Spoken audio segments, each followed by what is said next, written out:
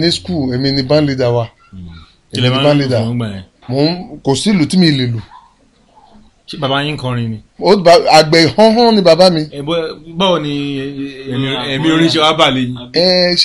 Ṣe rí láyé jọ̀hún nígbà àwọn ayé bàbá wa àìkè dáìró tó bá ṣe rẹ́kọ̀dù kan báyìí mo kàn lè màá lọ gbẹ́ igi màá gbẹ́ bí gìtá màá mú dání màá máa kọ orin yẹn. Orin tí àìkè kọ. tó kọ nígbà yẹn màá máa repeat ẹ̀ màá tún máa fọ́ọ̀mù orin díẹ̀ so mo mọ beat mo mọ rhythm so gbogbo nǹkan bẹ́ẹ̀ ló fún mi ní inspiration tí mo ti òun gan ló fún mi lẹ́bùn orin. tẹ̀fọ́ wá wò pé ọ̀nà yìí. ọ̀nà bẹ́ẹ̀ ni. ìgbà tí àwọn modern school tó fi di pé ẹ lè láǹfààní àti tẹ̀síwájú àwọn olórin olórin nígbà yẹn tó yẹ pé láti ọ̀wọ́ mi tẹ̀ ń gbọ́ lólórin jùjú o. àwọn olórin tó ń rìn nígbà yẹn ni ṣe lọ́wọ́ bí àbí tó ní nàìjíríà lè. àti ní ọ̀wọ̀ àti ní nàìjíríà tó jẹ́ olórin jùjú. olórin jùjú tó rìn nígbà yẹn. tó yẹ pé tẹ bá tó máa ṣe rẹ́kọ̀dù ẹ sáré lọ rà ẹ fẹ́ gbọ́. olórin jùjú tó rìn nígbà yẹn àwọn bíi Délé Òjó Emperor Délé Òjó mo ń sọ yìí o. bẹ́ẹ̀ ni Emperor Délé Òjó gbà yẹn ó ti pẹ́. Délé Òjó àwọn bíi Káyọ̀dé Ègì ọmọ Iléṣà ní ìlú àwọn bàbá wa àìkè dáìró nígbà yẹn tí táàkì bá lọ play báyìí àgàgà tó bá wá sọ̀rọ̀ bí wá play báyìí máa dó sẹ́yìn wọn tí máa máa nù báyìí ni tí máa máa torí music ṣe mọ̀ ó máa ń wọ̀ mí lára gan. so ìdí rèé àwọn nǹkan bẹ́ẹ̀ yẹn ló fà mí sí ìdí iṣẹ́ yìí. yàtọ̀ sí àìkè dáìró yàtọ̀ sí Káyọ̀dé Ègè yàtọ̀ sí ẹ̀tẹ̀sídárúkọ Délé Òjó. àwọn bíi Adéolú Akínsọ̀yà àwọn bàbá wa àwọn bíi torí ìgbà tí mo fẹ́ bẹ̀rẹ̀ music gangan mo ní láti kúrò lọ́wọ́ bí mo sáré lọ sí Èkó yíyà tí mo dé Èkó gangan. ọdún wo lẹ ń sọ yìí. 1966. 66. ọdún yẹn gangan ní Ebenezer Obey kúrò lọ́dọ̀ Fatai Rolling Dollar bí mo ṣe yàn Rolling Dollar ni. ìyẹn ni pé ẹ̀yin lẹ jẹ́ bí replacement fún Ebenezer lọ́dọ̀ Rolling Dollar. kí ni Ebenezer Obey ń tà fún Rolling Dollar ńgbà yẹn. ìlú ló ń lò fún un. ìlú ọlọ́wọ́ bass drum ló. a ń lu àtúgbòrin papọ̀. àtúgbòrin papọ̀ mọ́ so ìgbà tí mo wá dọ́dọ̀ Rolling Dollar mo wá lu gùnbé àti tọ́mtọ́m. ìyẹn ní 66 àbí. ní 66 gbà táwọn Obey kú tán jà. tí Fatai ò lẹ́ni kankan lọ́dọ̀ mọ́. kò sí ẹ̀yìn kankan lọ́dọ̀ ẹ̀. ẹ̀yin wá lọ bẹ̀ pé. mo wá lọ bẹ̀. ẹ wá ń lu bass drum fún un náà. gùnbé àti tọ́mtọ́m mo ń lò fún un. ẹ ti bẹ̀rẹ̀ sí ta guitar wá. ó ti but mo ti ń ta guitar díẹ̀ later now wọ́n bẹ̀rẹ̀ sí kọ́ mi guitar díẹ̀. ta ló ń kọ́ yín. Rolling Dollar abájọ ṣe gbóná guitar. so later now mo wá ń play bass fún wọn. bass guitar. àwọn máa ń play rhythm. àwọn náà kọ́ yín. àwọn náà kọ́ mi. gbogbo àwọn wọ́n kéré sí nọ́mbà wa kò ṣe sí ló ṣe ṣe o àjọṣe ni àti. kí ló bí wọ́n kéré sí nọ́mbà orin yẹn gbà yẹn. Obey ló ń kọrin yẹn bú gbà yẹn. Obey gangan. so wọ́n kéré sí nọ́mbà wa àwọn ọmọdé wọ̀nyí kéré sí nọ́mbà Obey gan ló kọrin yẹn bú gbà yẹn. àjọ lọ sí studio Jofabro ọmọléṣà ló ní studio tá lọ ṣe studio yẹn wà ní Ìkòyí gbà yẹn. Jofabro recording studio ibẹ̀ láti lọ record ọkẹ́rẹ́sì nọ́mbà wọn àdè tó ṣe record Sisi Jayé fẹ́ wálé ni o ọmọdé Jayé fẹ́ wálé ni o àjọṣe pẹ̀lú Rolling Dollar ní 1969. ok ẹ ti kúrò lórí bass gbọ́n ẹ ti bọ́ sórí. mo ti bẹ̀ sí play guitar bí Sunny ṣe rí mi tó approach mi. ní 69. ní 69. àwọn ti dá báńkì tí wọ́n lẹ̀. Obey náà ti ń rìn nígbà yẹn. Obey ti ń rìn. Fatai náà ó wà láàyè. Fatai wà láàyè tiẹ̀ but Fatai ni bàbá àwọn gbà yẹn. so àjọ wa ń di oro ni. bàtà wà lọ́dọ̀ Fatai ẹ mọ̀ bínú àwọn máa ń béèrè gan. bàtà wà lọ́dọ̀ Fatai yẹn wọ́n máa ń ṣètò yín dáadáa tẹ́ bá lọ sí pati.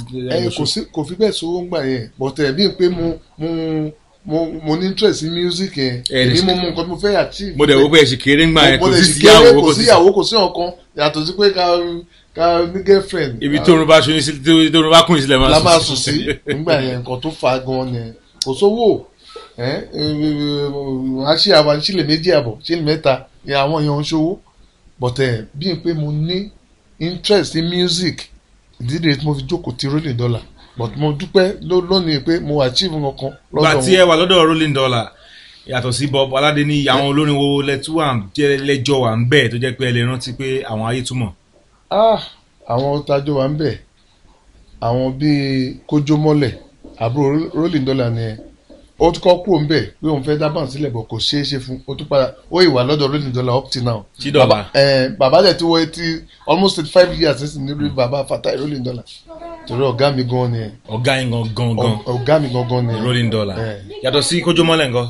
kójó mọ́lẹ̀ àpọ̀ àwọn àpọ̀ ńgbà yẹn àwọn míì ti kú àwọn bíi Bombe yẹn ló wá ń play bass drum fún wa. nígbà tẹ́yìn bọ́ sórí gìtá. tí mo bọ́ sórí gìtá ìyẹn Bombe yẹn náà òun pẹ̀lú Bombe tó kú yẹn àti àwọn Àdìó àtàwọn Samson Ogunlade wọ́n jọ kúrò lọ́dọ̀ Rolling Dollar. Samson wà lọ́dọ̀ Rolling Dollar tẹ́lẹ̀. wọ́n jọ wà lọ́dọ̀ pẹ̀lú Òbí. ìyẹn túmọ̀ sí pé ìgbà tí Òbí máa dá báńdì ti ọ̀dọ̀ tiẹ̀ sílẹ̀ ó mú àwọn èèyàn kọ̀ọ̀kan dání. bẹ́ẹ̀ni bíi Captain Samson Ogunlade àti tatuni. àti bí Àdìó Babayẹmísí so wọ́n ṣe kúrò ńbẹ̀ ńgbà yẹn ni. bọ̀gbà tó ń kúrò yẹn ó dàbí ẹni pé kíkúrò tó ń kúrò yẹn ó bá Fatai Rolling Dollar gan. ó bá gan ó dàbí ìgbà tí mo kúrò lọ Sunny Ade ni ṣe jẹ́ pé Sunny Ade gan ó wá sọ̀wọ́n bíi tó wá ń bẹ àwọn ọmọ mọ́dà mi pé kàn jọ kí n padà mo ní ó tì ní padà èmi náà fẹ́ jókòó bàbá tèmi so ìdí rèé tí mo fi wà láyé ara mi lónìí. kódà ẹ má ti jà sọ pé ìdí rèé torí ìdí tẹ́ fi wà láyé ara yẹn a sì máa prove bẹ́ẹ̀ ẹja ṣe báyìí ká gbà pé nígbà tẹ́ wà lọ́dọ̀ Fatai Rolling Dollar 1969 lẹ sọ pé sàn ní orí yín ṣe ẹ wà ń pàtí ní àbí àbẹ́yàn kan lọ ròyìn fún pé bọ̀bọ̀ kan wà lọ́dọ̀ Fatai ń ta gìtá gbogbo rẹ́kọ̀dù. bọ́ ẹ̀kan wọn ń pè ní Délé Àkàndé ọmọ Òṣogbo ni. Délé Àkàndé. ìyẹn ló ń play gìtá fún Sunny Ade but ìyẹn torí amúgbó kan ni ìyẹn ó lè wálé ní kó má wà lọ́la ó lè ìyẹn Délé Àkàndé ọ̀rẹ́ mi náà ni o but nígbà tí ìyẹn kò stable bí Sunny ṣe wá mi kan ni. ó ti gbọ́rọ̀ yín tẹ́lẹ̀. ó ti gbọ́rọ̀ yín ìdí rẹ̀ tí mo wá fi play guitar fún Sunny Ade. ìgbà tẹ́ fi ọ̀dọ̀ Fatai lọ sọ́dọ̀ Sunny ṣé Fatai ò bínú. kò bínú wọ́n jọ sọ̀rọ̀ pọ̀ pẹ̀lú. àbí ká sọ pé ẹ jọ sọ̀rọ̀ pọ̀ pé bàbá ẹ fẹ́. ní ìtẹ́ ẹ sọ fún nígbà tí mo rí pé band Sunny ó tún sẹ́tù mi ju ìgbà tí mo wà. òun náà dẹ̀ ti mọ̀ pé tó bá ṣẹ́jú jù náà lè máa lọ. bẹ́ẹ̀ ni o. ayà ti lọ wẹ́ lómi náà. so mo ṣe bá Sunny lọ ní first London tá a máa lọ pẹ̀lú Sunny a lọ ní 1971. 2 years after gba ti ẹjọ́ yẹn nẹ. 69 yẹn bẹ̀rẹ̀ sí bá Sunny lọ káàkiri ṣeré àwọn rẹ́kọ̀dù lẹ kọ́jọ ṣe. àwọn rẹ́kọ̀dù tájọ ṣe pọ̀. èyí tẹ kọ́jọ ṣe tẹ rántí tẹ studio tẹ kọ́ wọ̀ pẹ̀lú Sunny. rẹ́kọ̀dù mo kọ́ Sunny ọmọ Adeniyi Sunny Ade má ti gbòde the master guitarist àjọ̀nú ní gìtá má fi gìtá rẹ̀ dá wa lẹ́yìn o. kí ló wà ní ojú kejì rẹ́kọ̀dù? ọjọ́ yẹn ti pẹ́. ṣùgbọ́n ayé ìgbà yẹn ṣe ń ta ó wà ń bẹ̀. bẹ́ẹ̀ni ó wà ń bẹ̀ lẹ̀ ṣe ń ta ń gbà yẹn. bẹ́ẹ̀ni gbogbo àsìkò àwọn Nightingale gbogbo wọ́n ṣì wà ń bẹ̀. wọ́n ṣì wà ń bẹ̀. pátá wọn lẹ̀ ṣe ń kọ́. bẹ́ẹ̀ni 69. nígbà tó wá di 70 mo change pattern King Sunny Ade so one play real solo gan. ẹ ṣàlàyé ẹ. ṣé bẹ́ẹ̀ ṣe máa ń play ẹ̀ gbà yẹn bá ẹ fẹ́ nu sọ ká lè mọ̀ because tá a bá wò á rí pé orin Sunny ó ń change over time. bẹ́ẹ̀ni ó ń change nǹkan kan ló dẹ̀ fà tó fi ń change ọ̀pọ̀lọpọ̀ èèyàn ò mọ̀ ṣùgbọ́n gbà mí pattern guitar ló máa jẹ́ kí music yẹn change. a lọ ṣe àfàì báwọn jà wọ́n bínú. 19 kílẹ̀ ṣe yẹn. 1972. 72 ẹ ti ti London dé. àti ti London dé London náà ṣe sẹ́yìndé onítẹ̀mí ó sẹ́yìndé mo solo guitar mo play guitar gan bẹ́ẹ̀ then la tún ṣe àsìkò láyé ẹ̀dá kan kó mọ́la èmi mo play solo nínú ẹ̀ London láti ṣe gbọ́ yẹn àsìkò láyé yẹn oríṣi méjì la fi ṣe ń gbà yẹn. solo guitar lẹ́ ń play ń gbà yẹn. solo guitar mo ń play fún Sunny nígbà yẹn so gbogbo tàbámbàdà ẹ̀yìn lẹ́ ń tàn gbà yẹn. o tí Sunny bá ti kí Sunny tó dáhùn báyìí mo ti mọ ọkàn tó máa gbé pàdé ẹ̀.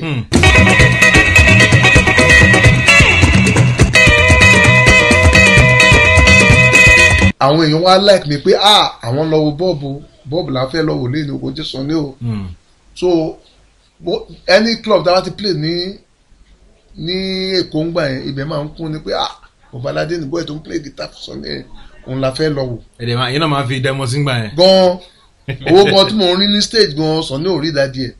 lẹ́yìn nìkan. tó bá fún mi solo pé kí n solo báyìí lásán tí bá handle guitar wọ́n máa ń da owó mi lórí ni. So ìdí rèé nígbà tí wọ́n fi kúrò lọ́dọ̀ Sunny ó tún ò dùn gan pé pé mo mọ̀ pé nǹkan kan ló ṣẹlẹ̀ lẹ́fi kúrò ẹ má ti jà sọ̀rọ̀ lọ sí apá bẹ́ẹ̀ afáìbáwọn jà ẹ lọ ṣe ìyẹn ní wọ́n làwọn rẹ́kọ̀tì ẹ kọjọ ṣe ẹ sọ pé ẹ ṣe ní 1972 àbí 72. nígbà tẹ ṣe àwọn rẹ́kọ̀tì yẹn o ló change pattern orin Sunny kúrò ní owó àǹbẹ̀ tí wọ́n mọ̀ ṣé àwọn tó jẹ́ olólùfẹ́ yín wọ́n gba ti pattern tẹ̀sẹ̀ change sí yàtọ̀ sí ti òye tó wà ń bẹ tẹ́lẹ̀. rẹpẹtẹ ó pẹ́ ìgbà tó yá mo tún wá gbogbo nǹkan bá ti gbọ́ lọ́dọ̀ Fẹlá Aníkúlápó tó yẹ a máa ń lọ club káàkiri ni màá tún gbé gìtá màá tún practice lórí gìtá. ẹ nígbà tí ẹ wà lọ́dọ̀ Sunny ẹ lọ sí agbo Fẹlá ẹ pick nǹkan bẹ́ẹ̀ ẹ wà lò lágbo Sunny. Exactly. So Sunny wá fi yẹn like mi pé boy ó ní brain ó sọ gba tèmi gan. ṣùgbọ́n báwo ni ẹ ṣe lè mú nǹkan nu afrobeat kó àwọn ojútùú. torí bí n pé real natural guitar lèmi ń play. natural guitar. gbogbo àwọn instrumentalist fẹ́ láǹgbà yẹn àwọn bíi Ṣẹ́gun Ẹ̀dó àwọn bíi Ìgòṣíkò àwọn bíi Tutù Ṣòro mú Ìgòṣíkò ti kú sí yẹn Ṣẹ́gun Ẹ̀dó ó sì wà àwọn Bob Ohiri náà ti kú. agbẹ́pẹ̀yìn lẹ́nu Bob Ohiri wá sí ọ̀dọ̀ Sunny. èmi mo gbé wá sọ́dọ̀ Sunny Ade torí ọ̀rẹ́ mi gan ni pàdí mi gan pálí mi gan ni pàdí mi gan ni so nígbà èmi lè fẹ́ kí music Sunny kó ṣe mọ̀ kó standard mo mọ̀ gbé Bob Ohiri wá sí band Sunny tí mo jagba lọ́dọ̀ Fẹlá jẹ́ pé ó wá ń play tenor guitar fún wa combination wa wá lé ńgbà yẹn. àwọn rẹ́kọ̀dù ẹ̀yin méjì jọ wá ṣe pọ̀tà tẹ́lẹ̀ rántí báyìí.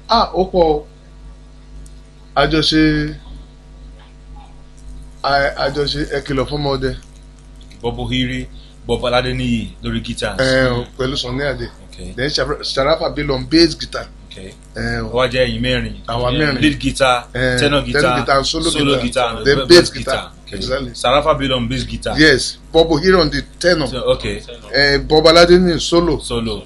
King on lead guitar. Lead guitar. àwọn kò fi yẹn lead orin. bẹ́ẹ̀ni so àwọn ayé wa gba gbogbo combination wa gba ẹ pé àwọn eléyìí ga ju kọ̀ọ̀kan bẹ́ẹ̀ kò sí ibi tá a bá gbé play music báyìí wọ́n máa ń gbà tiwa ni pé àwọn eléyìí try.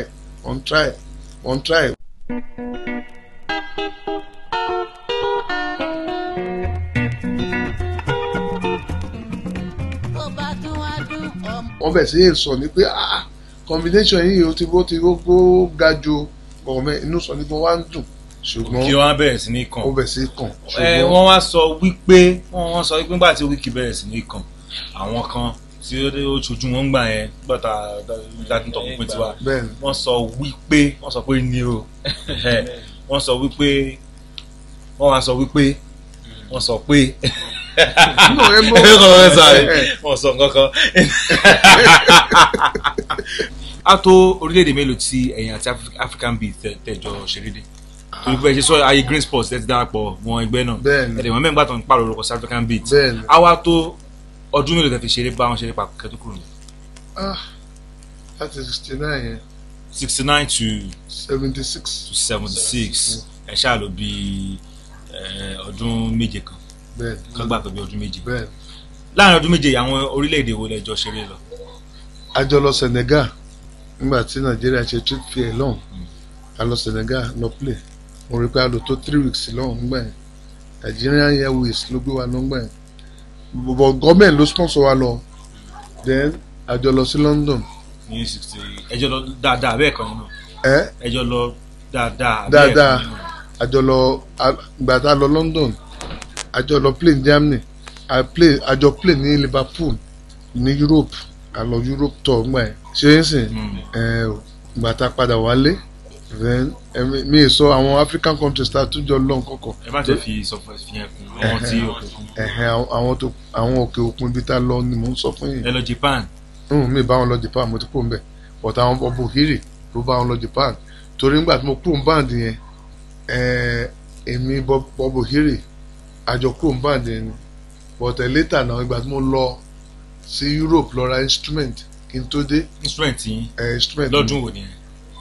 1976. Year yẹn kí n tó dé torí mo lò bí a month kí n tó dé Bob Ohiri ti sàpàdà. sọ́dọ̀ Fẹlá. sọ́dọ̀ King Sunny Ade torí àjọ dá. ok ìfẹ́ sọ ni pé ẹjọ́ dá báńdì tọ̀dọ̀ ti yín lẹ̀. èyí tẹ́ ẹ wá ṣe yẹn ò dáa nígbà tí Bob Aladeniyi àti Bob Ohiri tẹ́yìn méjì jọ fi King Sunny Ade lẹ̀ tálẹ́ kó máa ṣiṣẹ́ lẹ́ẹ̀kan ṣo kò dáa tó. nǹkan tó wá pọ̀ ni pé ṣé ẹ rí ọ̀rọ̀ kan ló wáyé láàrin King àti Shifabioro ńgbà yẹn. kí ló ṣẹlẹ̀. ẹ ṣe nǹkan tó rí lè ṣẹlẹ̀ ni pé King àti Shifabioro wọ́n jọ ní argument lórí owó pé royalty tí bàbá yẹn ń fún wa pé kò tó. èló ni ẹ̀ ń gbàǹgbà yẹn. bóyá pàrẹ́kọ̀ bóyá 3 kọ́bọ̀ ni bóyá owó 3 naira. ìlú ló dẹ̀ kàn máa gbà. owó tó yẹ ká máa gbà yẹn tí wọ́n pé owó ti depreciate nsìn kò dàbí ti tẹ́lẹ̀. tabaníkà wò bí èló làwọn òbí ń gbà èló làwọn tó kù ń gbà láwọn rẹ́kọ̀tù. àwọn òbí ń gbà bí 40 kọ́bọ̀. ìgbà gba 3. bí 30 kọ́bọ̀. so Abioro dẹkẹrẹ yìí bàbá yẹn ọlọ́gbọ́n ni. wọ́n ló le díẹ̀. ó le. wọ́n ló burú. ó burú ṣe é sìn ó burú mi ì lè purọ́ fún yín then ìgbà yẹn ni King wá ní now bàbá yẹn ti ń ṣètò wa púpọ̀ jù ọdún ó gbé Mercedes fún sàn ni ó ra bus fún wa ó ra instrument ṣùgbọ́n royalty wa ló ti máa yọ owó yẹn still gbogbo kìíní yìí náà kò kága kò. àwọn òkájúlù. ẹ ti understand ọ̀rọ̀ mi àwọn òkájúlù so ni King wá níwẹ̀ ó sóhun àwa náà máa ní lébẹ̀ tiwa o ló lọ organize Aladi Records. that was 1974. 75. ọdún wo lẹ ṣe kìlọ̀ fọmọdé. 75 la wọ studio. okay. 75 la wọ studio lájọ lọ ṣe kìlọ̀ fọmọdé Abioro rẹ ti gbọ́ pé rẹ́kọ̀dì yẹn jáde báyìí gbà báyìí ni bó ṣe sùn King ni ọpẹ́lọpẹ́ lọ́ọ̀yà tó kú ọmọ Oǹdó yẹn Gani Fáyẹ̀mí ló gbà wá wọ́n ṣe ẹjọ́ yẹn títí but King ó jẹ́rìí kéèsì ẹ̀ but period yẹn láti rẹ́kọ̀dì jáde Abioro wá approach mi lóòótọ́ pé báyìí wọ́n á sponsor mi wọ́n á ra bots fún mi wọ́n á ṣe gbàṣàwò kò bẹ́ẹ̀ èmi náà mo dẹ̀ bá àwọn tó jẹ́ tèmi àwọn bí Bob Ohiri mo bá wọn sọ̀rọ̀ even tí Amiyu àyàn tó ń play fún wa lọ́dọ̀ sọ nígbà yẹn mo bá sọ̀rọ̀ gbogbo àná ìlàjọ plan tó rẹ̀ ó dá bẹ́ẹ̀ kọ́kọ́ mẹ́rin kájọ lọ team up kájọ organize band ṣùgbọ́n later náà àwọn tíìmù yẹn wọ́n kàn lọ dà mí lẹ́yìn ni wọ́n ṣe but nígbà tí mo tẹ̀ ti go into agreement pẹ̀lú Abioro mi lè sá padà mọ́ mi ní option mọ́ wọ́n lọ ra bus fún mi 24 seater bus civilian bus nígbà yẹn wọ́n dẹ̀ ra 504 fún mi wọ́n dẹ̀ gbé mi lọ sí Europe mo lọ best instrument tó rẹ̀ nígbà yẹn ni orange musical instrument Steve Wonder ló kọ́kọ́ lo instrument tí mo rí Steve Wonder tí mo rí nínú catalog so bàbá yẹn ó lọ wá gbogbo ẹ̀ fún mi ó rà á tó jẹ́ pé then àbẹ̀ ó wá kó wa lọ sí ìdí ìrókò nílùú ẹ̀ ìyẹn bàbá bíòrò àbẹ̀ sí ṣe practice mo lọ kó àwọn ọmọ Fẹlá mo gbé goshiko mo mọ́ra wa ìyẹn ló ń play saxophonist wa ní ìgbà yẹn ni òun náà ló train Fẹlá lórí sax o goshiko ó ti kú sí so mo fà yẹn mọ́ra mo fowó ẹ̀ńtà ẹ̀zẹ̀. sọ̀rọ̀ ẹ̀yin náà wọ́n ti bí owó sílẹ̀. àwọn ti gbowó sílẹ̀ mi gbọ́ ọ̀pọ̀ fún yín. tẹ́yìn bá dẹ̀ rí owó ẹ̀yìn á rò pé ọ̀gá wo ṣe bóun ló ti ẹ̀ jórúkọ tiẹ̀ jẹ́ kí n lọ jórúkọ tèmi lọ́tọ̀ ẹ máa sọ̀rọ̀ yín lọ náà. bá a ṣe lọ sí studio ni àbírò lọ organize studio fún wa. gbogbo àsìkò yẹn ìjà ti wáyé rẹ̀kẹ̀rẹ̀kẹ̀ láàrin Abiru àti Sunny. wọn lè ti settle. wọn ti settle Abiru ti gbé King ó ti gbé lọ court but wọ́n kọ́ bá ní King fún 3 years pé kò gbọ́dọ̀ ṣe record kọ̀ọ̀kan bẹ́ẹ̀ but Ganifa mi ó ṣàìpá ó wà pilẹ̀. wọ́n bára wọn pọ̀ gan-an ṣùgbọ́n gbogbo àyẹn mo ti travel mo ti lọ ra instrument kọ̀ọ̀kan bẹ́ẹ̀ àwọn náà ti practice ní dìrókò àti lọ studio àti lọ ṣe record àlọ́ ṣe gbẹ́dúgbẹ́dú kan gbójúgun alọ́lẹ̀kẹ̀ kan ọ̀rọ̀ bàbà àti practice ẹ̀ ní ìdíròkò. ní 1975 lẹ́sọ̀ yìí àbí 76. 76. gbẹ́dú kan gbójúgun pamparara. ta ló fún yín Nàìjíríà kẹta torí Afrobeat ní jùjú yẹn jọ. torí mo change pattern music nígbà yẹn nígbà tó jẹ́ pé àwọn èmi gangan mo dá Afro jùjú sílẹ̀ tí ṣìnà ṣe wá ṣe ń ṣe tí èmi mo kọ́kọ́ lo horn sínú jùjú àti drums pẹ̀lú drum set pẹ̀lú keyboard tó ṣe ń lò kọ́kọ́ wọ̀nyẹn èmi àwa la organize afro jùjú torí Fẹlá ló ní afro music ẹ̀ afro beat. torí kó tó di àsìkò yẹn àti bẹ́ẹ̀ àgbọ̀ jazz nínú jùjú kankan rí drums ẹ̀yìn tẹ̀ play yẹn. ó tó èmi àti sax o tó ń ṣe fún táwọn fúdì gbogbo wọn fún sí yẹn èmi mo kọ́kọ́ lò sínú jùjú tẹ bá gbọ́ rẹ́kọ̀dì ẹ rí gbogbo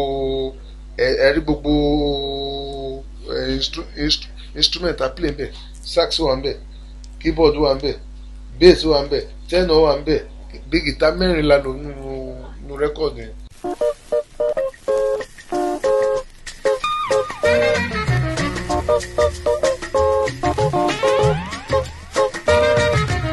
ẹ̀yọ́ máa nà mí máa nà ni mo nẹ́.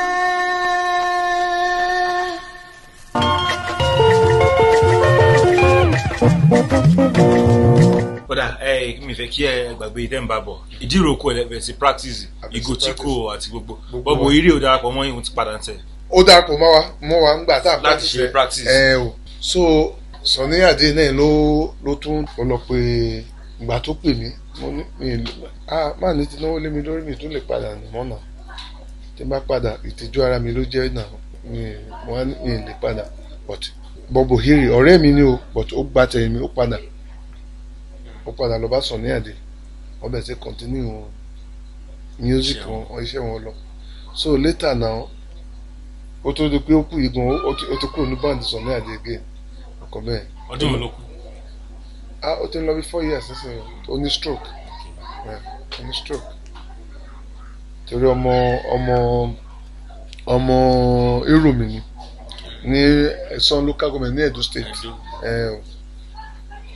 ọ̀rẹ́ mi gidigidi dẹ̀ ní torí gbogbo àti wà lọ́dọ̀ Fẹlá àjọ ń jẹ àjọ mu ni àwa lè mi àjọ jẹ màá lọ lé ẹ̀ even ìyàwó ẹ̀ gan tó fẹ́ Ghana ló ti fẹ́ wá nígbà tó ti Fẹlá lọ play ní Ghana nígbà tó fi wà lọ́dọ̀ Ghana ibi ẹ̀ ló ti fẹ́ ìyàwó ẹ̀ bọ̀ ìyàwó ẹ̀ náà ti kú náà o so.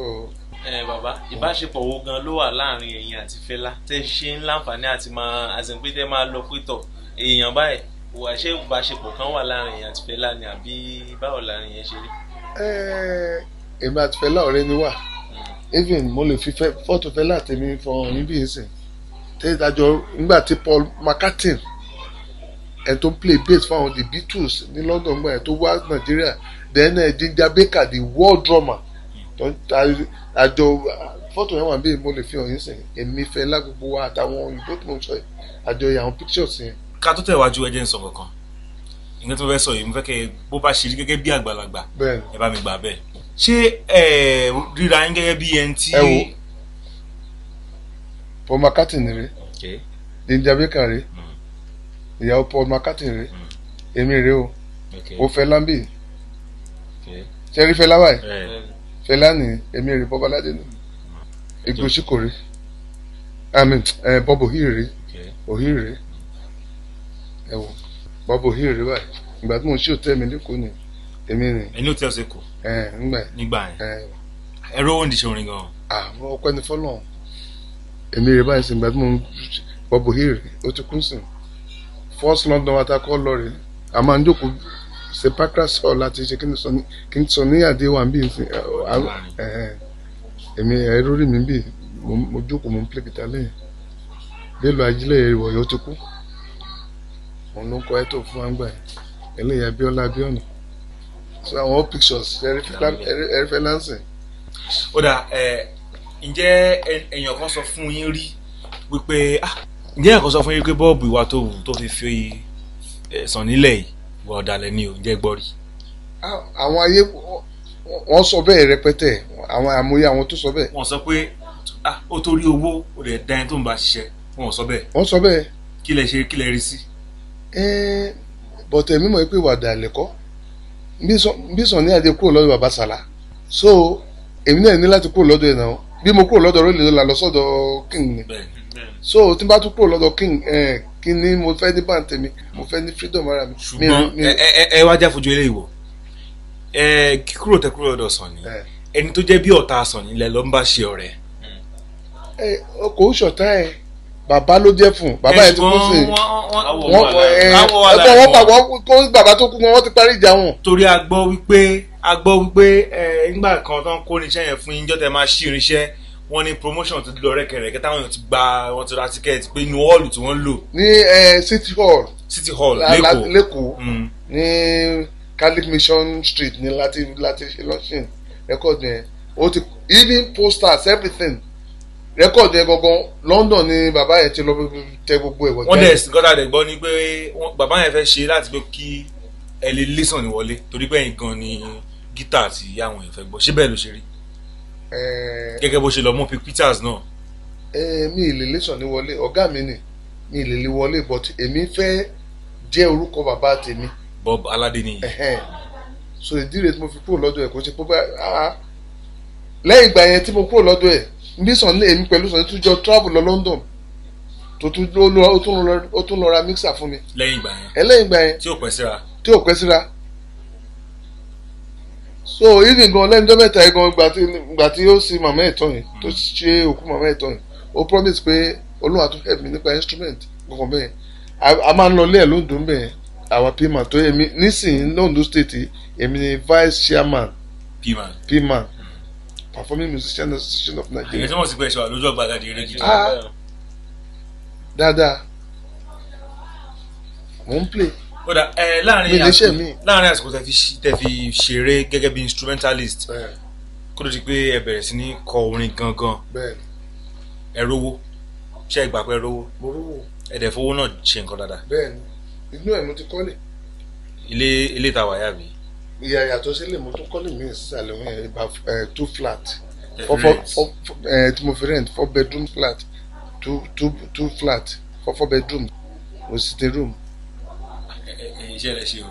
ọpẹ́ ní fọ́nà so mo dẹ̀ ṣe ń jẹ mo ṣe ń mu up till now mo ṣe wà yìí iṣẹ́ ìlú náà iṣẹ́ orin mo ṣe ń live on. jùjú náà lẹ́yìn kọ́. jùjú ni. ǹjẹ́ ara àwọn ọmọ yín kankan tí wọ́n bẹ̀rẹ̀ orin táwọn náà tẹ̀lé yín tó jọ wọn bínú yín. ọmọ bínú mi ló jókòó yẹn sẹ kí ló ń play fún mi.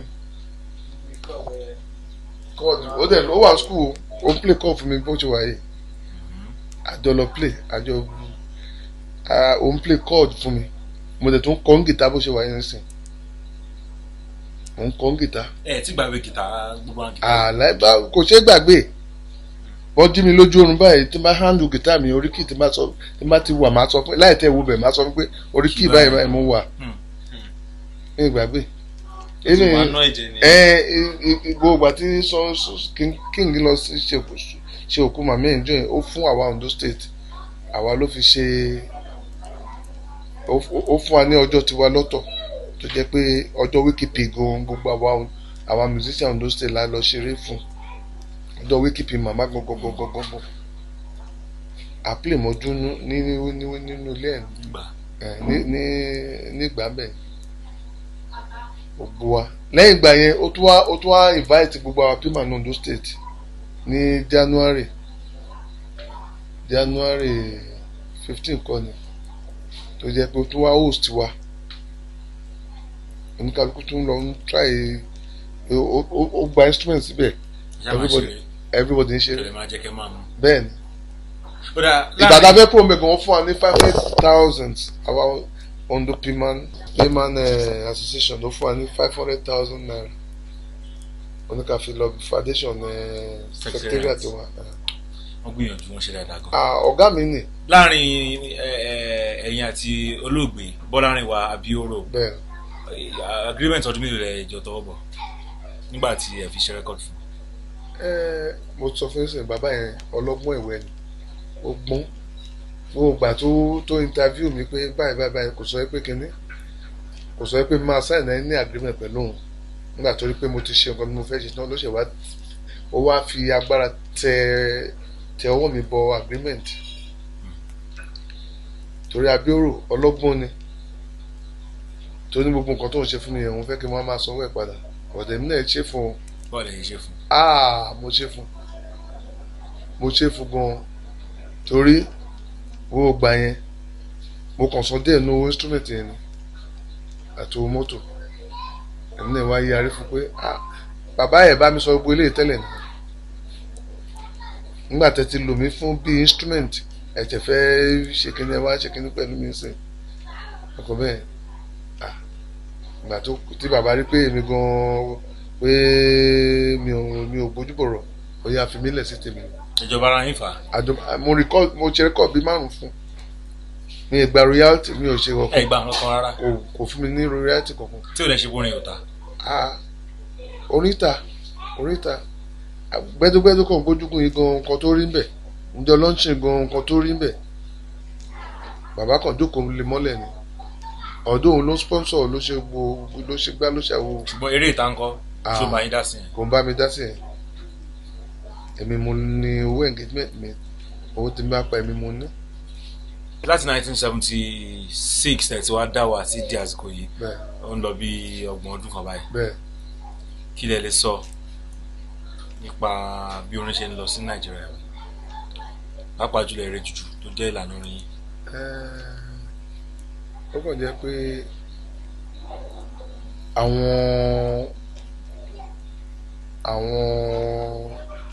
àwọn recording companies wọ̀nyẹn ń sìn àwọn label loan àwọn yẹn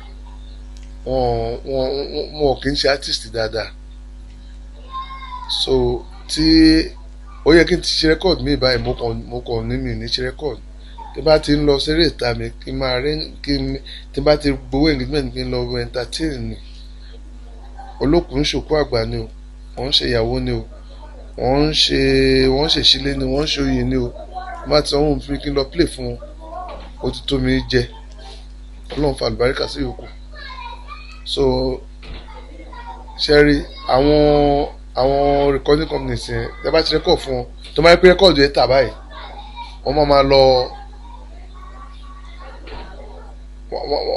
ṣe mọ̀ wọ́n máa pirate ẹ̀ wọ́n bá ta 1 million báyìí wọ́n lè sọ mi pé record nìyẹn kò ta ju 50.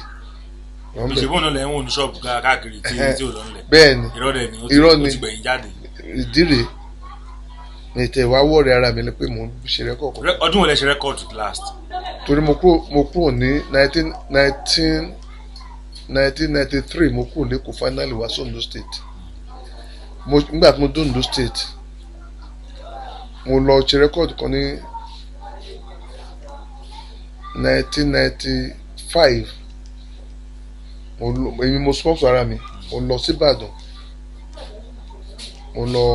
mo lọ sí studio mo lọ book studio ní Ìbàdàn nígbà tí mo ṣe rẹ́kọ̀dù ẹ̀ mo gba master rí ìwálé ó wà lọ́wọ́ mi báyìí tí n bá gbé dọ́dọ̀ mo gbé bá máa tó sponsor Orlando ọ̀wọ̀ yìí Jọlá Oṣó mo gbé báńgbà yẹn ó tó kí lẹ́yìn ìgbà tí mo ti lọ studio tí mo kó àwọn band boys lọ pé bàbá mi sponsor kí ni bàbá mi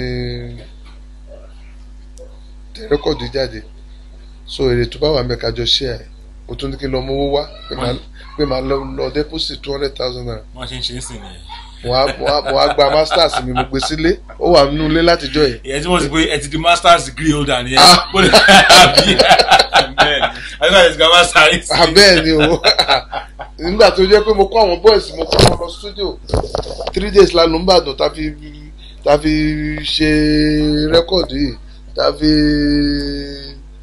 ṣe everything tí gbogbo kan wà okay so mo dẹ̀ gbọ́ kò sẹ́ni tó ń gbọ́ kínní nígbà tí mo ká díẹ̀ sínú cassette tí bá gbé débi àwọn ní rẹ́kọ̀dù yàrá. ṣùgbọ́n ọjọ́ àti wàá lọ lórí ẹ̀ báyìí. àwọn ti lọ pọ̀ tó wà ní àgbà ẹ̀mí mo decide pé mi lè lọ sí studio.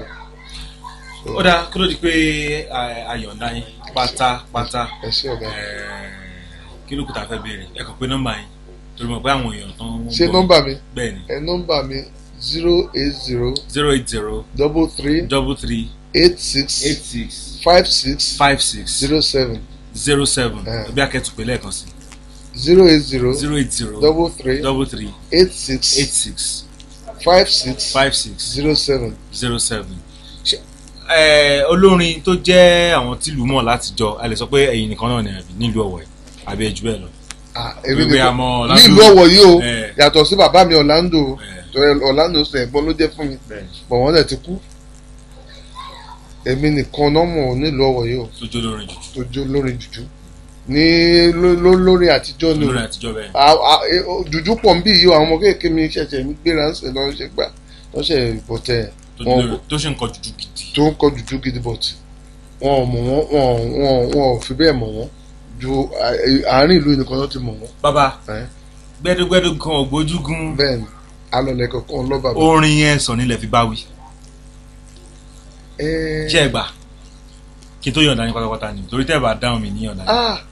mi ò lè ní sọ ni mo fi báwí o. ṣùgbọ́n orin ọ̀tẹ̀ ni torí pé ń gbà yẹn lọ́hùn. bẹ́ẹ̀ni tí ẹ bá fẹ́ kọrin orin yìí máa ń mú ọ̀tẹ̀ lọ́wọ́ bí èmi dẹ̀ ṣe gbọ́ kò ń ṣẹ̀yìn nìkan gbogbo olórin orin ìgbà yẹn ó ṣe ayé wọn la máa ń pè. ọ̀gá mi náà kọrin sí mi gbà yẹn. mo mọ báwo làwọn ṣe kọ tiwọn. ó ní mo rí sísí kan níta fàájì tó ń ta ṣáwá. ṣáwá bẹ́ẹ̀ ni níbi ó lè mọ wọn máa jó mólú. orí sísí méjì níta fàájì wọ́n ń ta ṣáwá.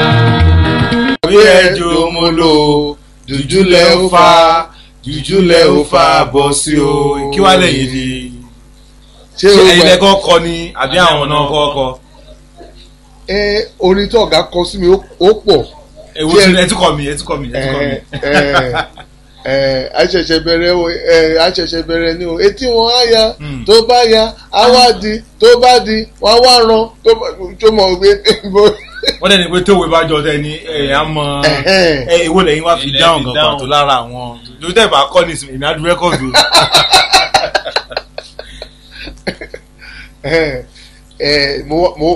mo fi orin kan dáhùn lóhùn gbà yẹn mo ní mo ti àwa ò ṣe mọ́ ó jàre a ò ṣe mọ́ la wí a ti jáwọ́ kúrò lákàn tí ò yọ àmà ti dá mi lákanú a ò ṣe ọkọ ọmọ tí ó dá. ogún ọdún sẹ́ ó ń bọ̀ wá kọ̀ọ̀lá lẹ́yìn òkú kékeré. ṣé rí gbogbo kí ní àkọ́fín ṣàwàdà náà ni. bẹ́ẹ̀ni torí wípé ìpè ẹ̀ tẹ̀ ń fi orin sọ̀rọ̀ ẹ̀ fi orin dára inú ẹ̀bùn ni ẹ̀ tí ò bá lẹ́bùn kò lè tọ́ máa kàn ń bu. bẹ́ẹ̀ni akọ̀mọ̀ náà ni ṣùgbọ́n lẹ́nì àtẹ̀yìn àti King Sunny Ade ẹ ti jọ ń tọ́ bọ́ wọn. àjọ ń jọ bẹ́ẹ̀ ni. ẹ ti gbàgbé gbogbo àwọn episode gbà yẹn. fíìmù lásán ni ẹ ti ya part 1 part 2 ọlọ́mọdé àrẹ part 3 mọ́ part 3 behind the scene ló máa jẹ́. ẹ ṣé ọ̀gá mi ẹ ṣé gan. so mo rí pé ẹ̀bùn wà lára yín gan. ẹ ṣé gan gbogbo ìtẹ̀lẹ́jọ́ lórí jù gbà yẹn pátápátá ni mo máa ń gbé ìbẹ̀rí fún ìgbà ẹ̀bùn wà àti Admiral Délé Abíọ́dún torí àwọn náà ti tàhùn sí ọ̀pọ̀lọpọ̀ àwọn olórin rí àwọn ti tàhùn sáwọn náà ṣùgbọ́n ẹni tí ò bá gbọ́ Yorùbá tí ò sì mọ orin kan kò lè fi orin dáhùn padà. láyé. ẹ kú oríire pé mo ti ẹ̀ bá yín lálàáfíà ẹ kú oríire wípé ẹ sínú ẹni tí ẹ sí lórí wheelchair gẹ́gẹ́ bí ayé sọ ẹ kó rere pé ní tí ayé ń rò nípa tiyín kò rí bẹ́ẹ̀ pé òkè lẹ́wọ̀ lágbára náà òkè lẹ́yìn túbọ̀ máa lọ torí pé ẹ̀yin gbọ́dọ̀ wá ń bí táwa ká máa sọ bóyá ń jẹ́rú ẹni bẹ́ẹ̀ ẹ máa pe nọ́mbà yín lẹ́ẹ̀kan sí àwọn èèyàn mi fẹ́ pè yín. orúkọ tèmi ni Bob Aladeniyi, the one and only guitarist, guitar wizard. Nọ́mbà ground mi ní 08033865607. ẹ ṣé gan-an.